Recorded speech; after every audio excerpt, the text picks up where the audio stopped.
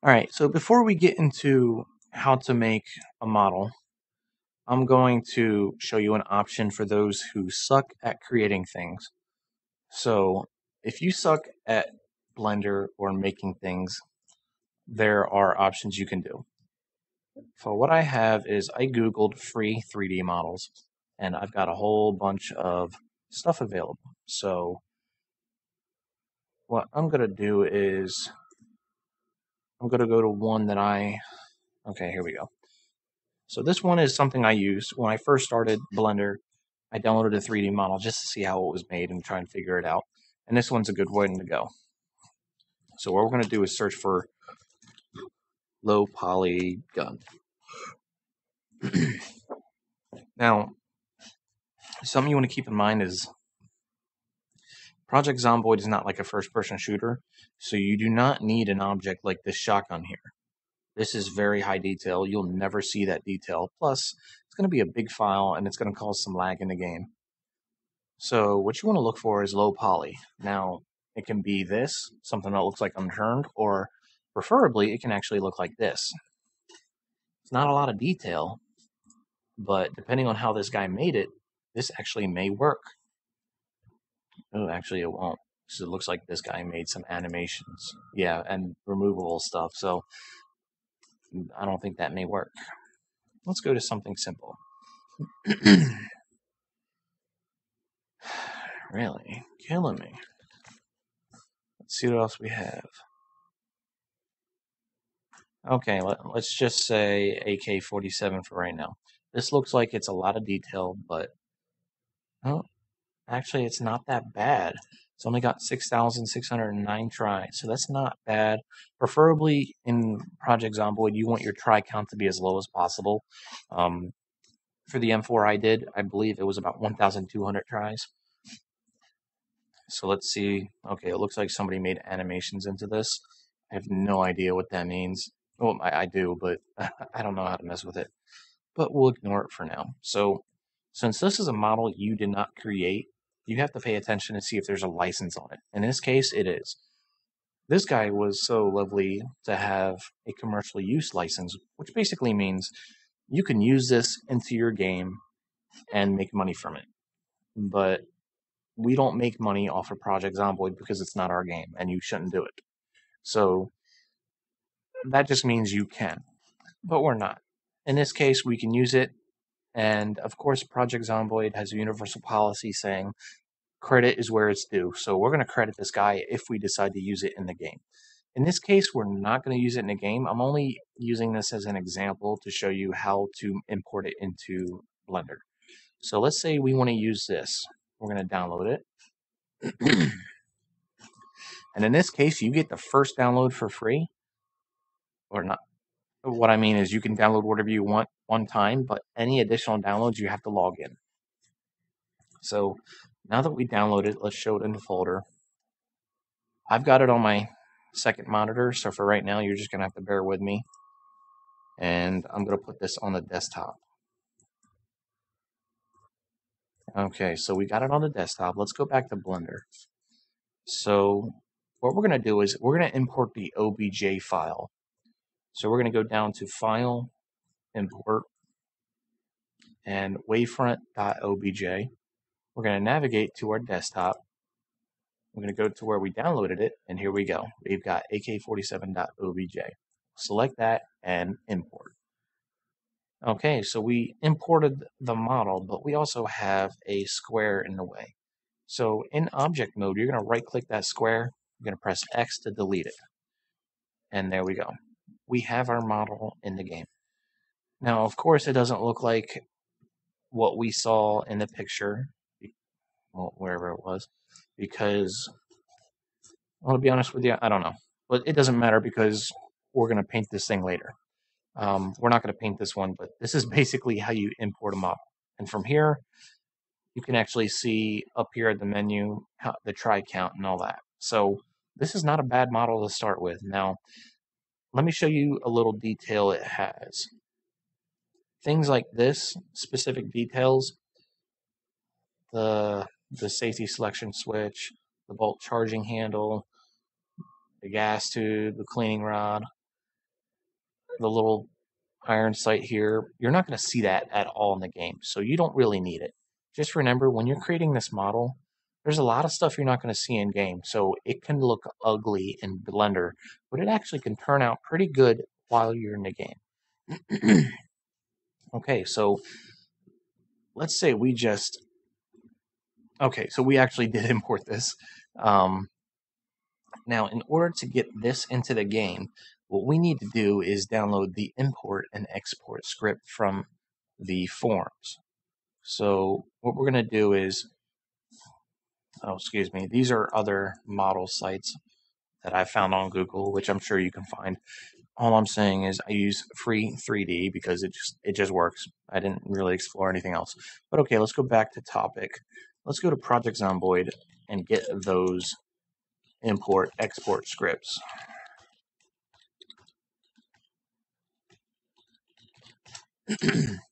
Just remember, Google is your friend. So the Indie Stone, that's the forums. Let's click that because that's what we want.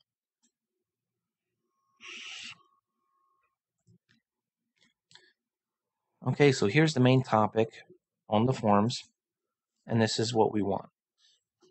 So we're going to right click and open a new window, the import script, and it shows the raw file. So we're going to press Control A to select everything and press Control C to copy it. And now we're going to go to our desktop, right click and select new text document. We're going to name this import. And from here, we're going to click into it. We're going to press Control V to paste what we copied. We're going to select File and Save to save it. So now you've got your import script. Let's get our export script. So we're going to exit out of that. We're going to right click and select New tab on Export. This opens up to the GitHub. And I've got a zoomed out view, so let me hold Control and zoom in with the mouse to zoom in so you can see. And here we go. We're going to select Raw, and now we have a raw copy. So we're going to select Control A to select everything, and Control C to copy. Let's go back to the desktop, create a new text document. We're going to type Export. And remember, you can keep the TXT there. We're going to open that file up, press Control V to paste, and save it. So now that we have our script saved, we can save these wherever you want. If you want to be organized, you can save it like me and put it in a special folder, or you can leave it on your desktop. It's up to you. So we're going to open up Blender. And in order to get this rifle into the game, we have to size it properly. So in order to do that, we need a reference. We got to figure out what size. Oh, shit. See?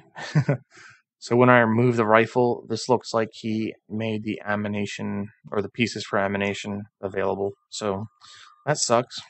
But let's select them and delete them and pretend that did not happen. Okay, so back to what I was saying. Let's move this out of the way. And what we need to do is import a model from Project Zomboid that is in the game and that works. So in this case, we're going to import the shotgun and see how small it is. So at the bottom, this is your time clock or your timeline, whatever the thing is, I don't care. Just select it and choose text editor. From here, you have a text editor view, but we want to open a file. We don't want to type. So the file that says, whoops, where is it? Here we go. I'm blind. Import. You want to go to import. You're going to select it, and now you notice that it's actually in there. So that's good.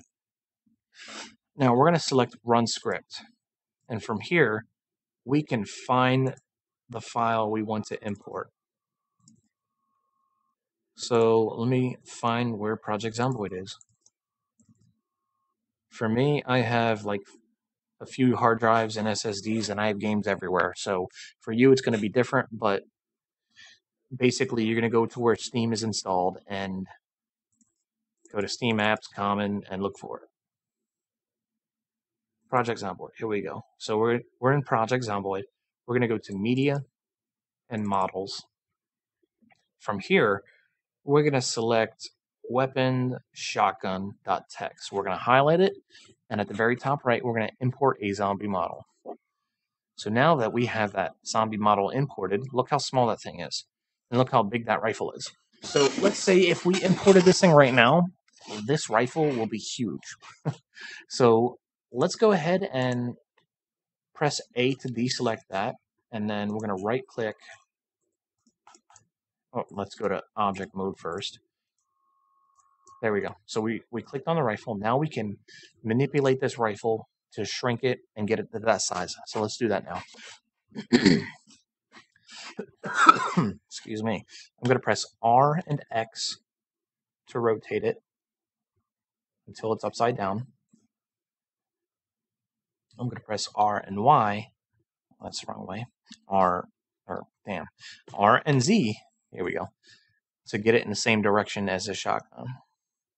So there we go. Let's fine tune it. Press R and Z again. Okay, you know what? It's hard to fine tune when it's so big, so let's scale it down first. So we're going to press S and scale it. We're going to scale it to the point to where we think it actually works. And you know what? I think that's a good fit. But you know what? No, let's make it a little smaller. There we go. That looks pretty good for now. So at this point, it actually looks pretty well lined up, but the barrel's pointing up a little bit. So let's fix that. I'm going to press R and Y. No, that's not it. So R and X. There we go. Let's adjust my view first. R and X. Okay. So let's go adjust it one more time. So basically, it's a bunch of fine-tuned adjustments that will fit this rifle in perfectly. So let's move it up, and that looks good. So we're going to press A to deselect it. We're going to select the butt of this shotgun. That way we can be sure we only select the shotgun, and we're going to delete that thing. So press X to delete and confirm it, and there we go. We've got our weapon. So from here, there's a few things we must do, and it's very important. But first, let's rotate this thing one more time.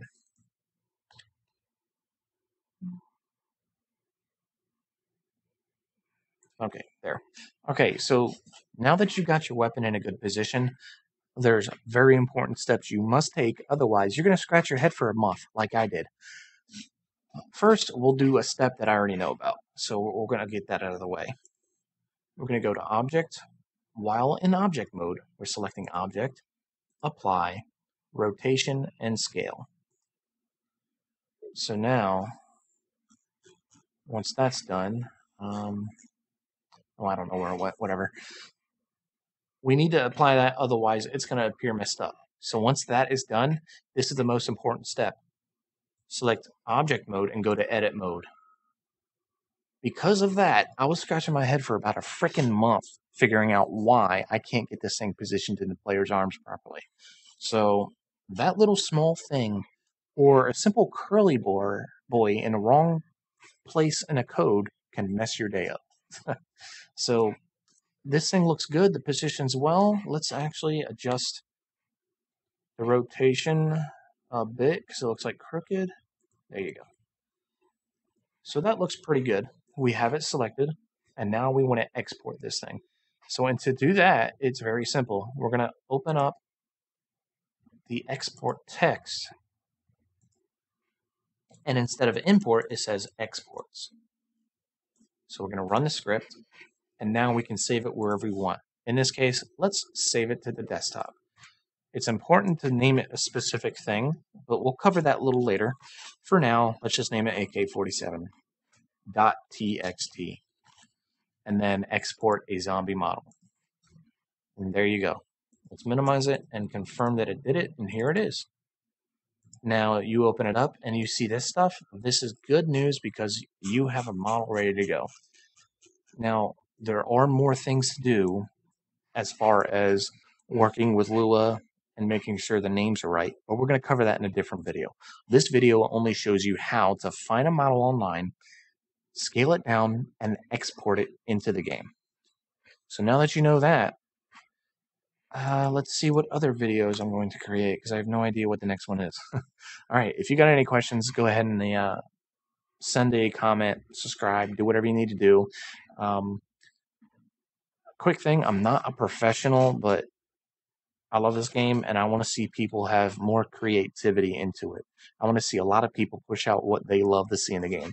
So that's why I'm doing this, and that's why I'm making these videos. If you've got questions, please post them up. Contact me on Discord. Do what you need, and I will do my best to get back to you. But remember, I have a life, and I may not respond immediately. But other than that, enjoy my videos, and I will see you guys later.